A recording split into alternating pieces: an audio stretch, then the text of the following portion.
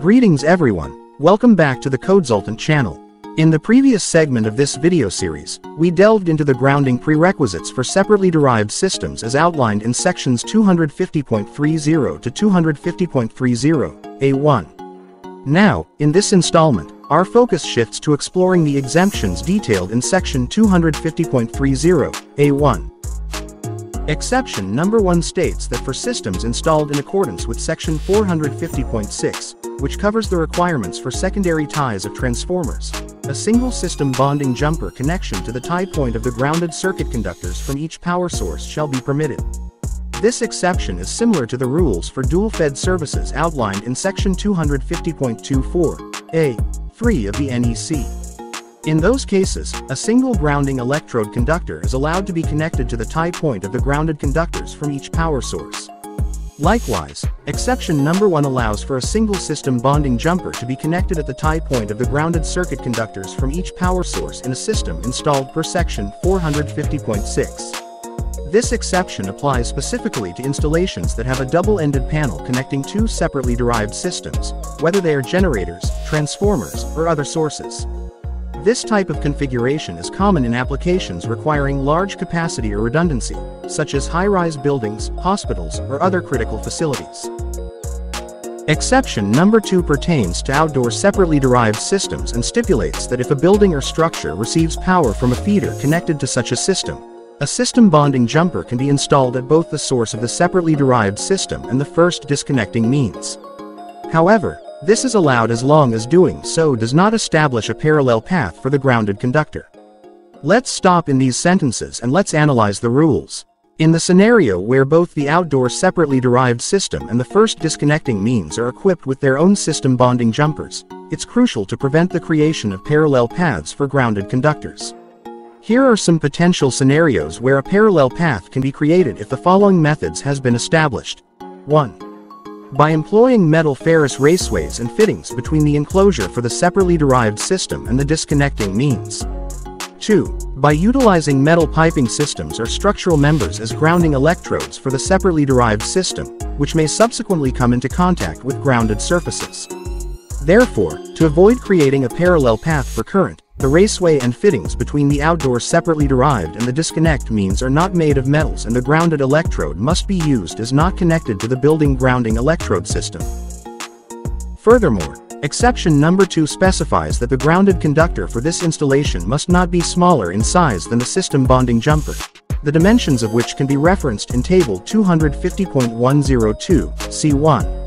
It's worth noting that the grounded conductor serves not only to facilitate the path for unbalanced currents but also to provide a route for ground fault currents.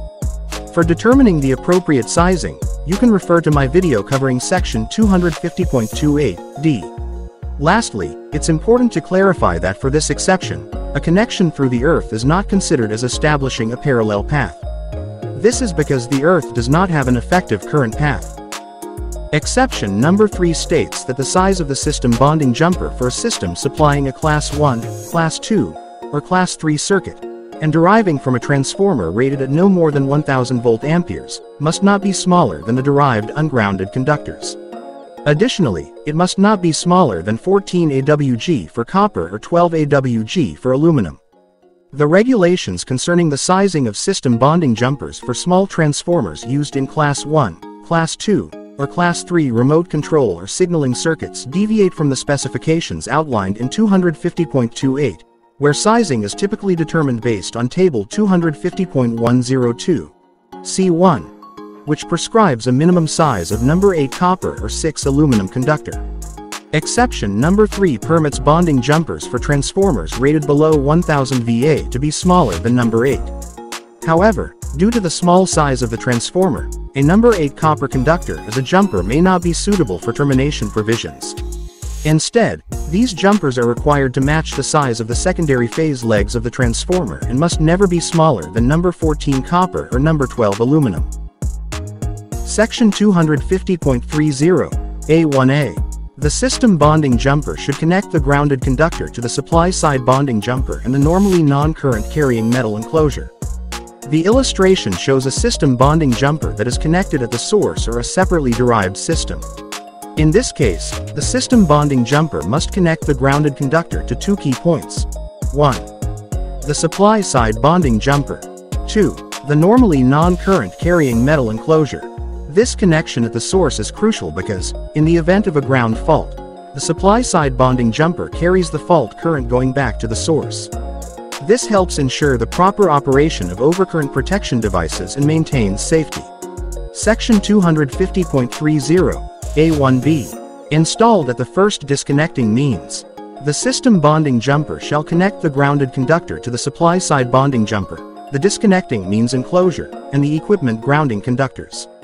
The illustration shows a system bonding jumper that is connected at the first disconnecting means, rather than at the source.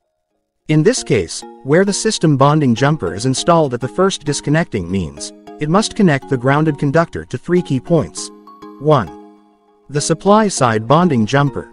2. The normally non-current carrying enclosure of the first disconnecting means.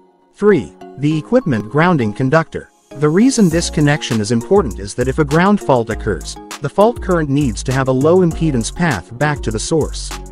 When the system bonding jumper is connected at the first disconnect, the fault current will not only flow through the equipment grounding conductor but also through the grounded conductor.